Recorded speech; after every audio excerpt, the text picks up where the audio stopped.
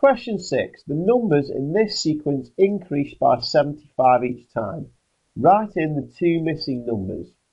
Now what we need to do here is realise that when it says increase by 75 each time, it means when you are going forwards.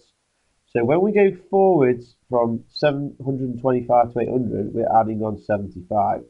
When we go forwards again, we're adding on 75. That one's easy. 800 add 75 is 875. When we go forwards again, we're adding on 75.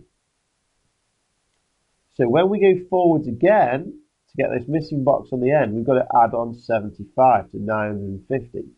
Easiest way to do that, quick column method. 0 plus 5 is 5. 5 plus 7 is 12. Put your 2 in, carry your 1. 9 plus 1 is 10. Put your 0 in.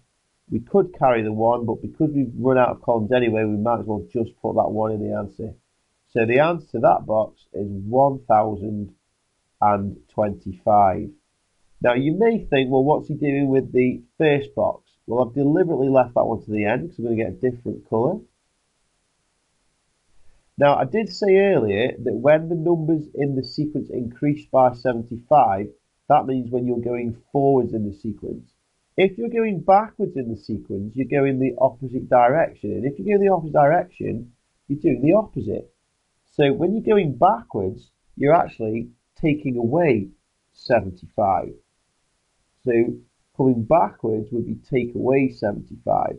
Now that is going to help us because now we need to take away 75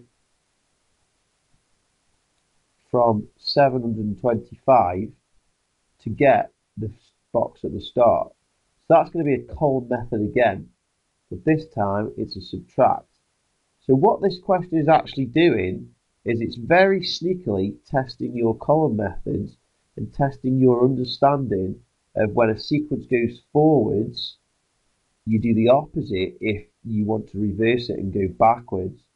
So opposite is to take away 75 as we're going backwards. 5 take away 5 is 0. 2 take away 7 we can't do, so borrow 1, that makes 12. 12 take away 7 is 5. And 6 take away nothing is 6. So this one should be 650. But just remember, any sequence, if you go the other way, you do the opposite.